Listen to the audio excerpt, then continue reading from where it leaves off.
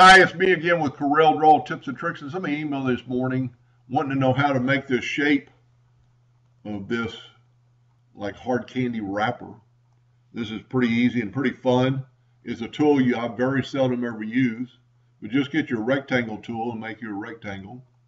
And then get your up here in your shape tool, get your attract, and you can have whatever size you want on the circle, but then make your speed slower. Because if you go too fast, you'll mess it up. Just kind of put it in the middle and you just, well, I wasn't in the middle. Let's back up here. So I didn't think it would actually work. I'm kind of in the middle now. Went too far. See, that's where your speed is involved. And I'm actually not far enough in. Let's go here.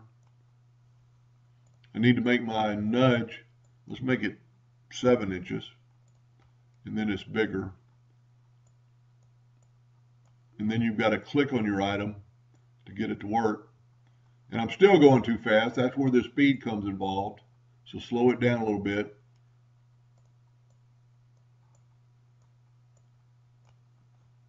And that's not as good as I had before, but the trick is Control D and make a duplicate and then mirror that guy.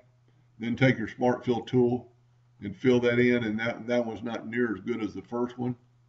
Left click, right click in black, erase all this, put that in the center of the page, write out the word, whatever you want, candy, make it a little bit thicker font,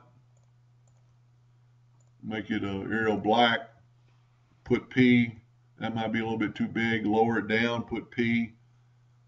You're on the text, left click, right click, and then take your Smart Fill tool and fill that in. Then you're going to have to fill in the little circles. So get your Smart Fill tool again and fill that in.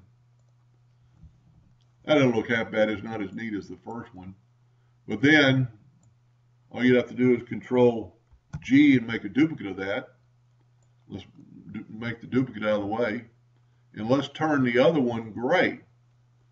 Now in this case, you're going to want to fill in with black the wording so it has a little contrast. Control G to group that together. I didn't make a duplicate of the black. But anyway, you just turn it opposite and put it behind one or the other, and you can move these around doing whatever you wanted to do.